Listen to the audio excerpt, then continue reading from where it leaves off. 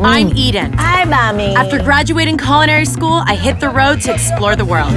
I tasted amazing dishes and witnessed incredible stories from people who recreate their culture and customs through food.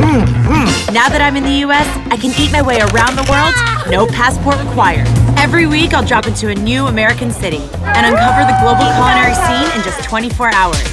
Every step leads to a mouth-watering adventure as I'm invited into the hidden neighborhoods and extraordinary kitchens to meet the immigrants and locals who make up the backbone of every American city.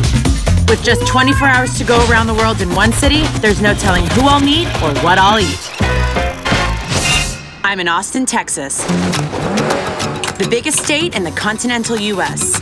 Everyone knows that Texas is famous for barbecue and Tex-Mex, but did you know that there are over 50 languages spoken in Austin, and it boasts an array of delicious food from every continent?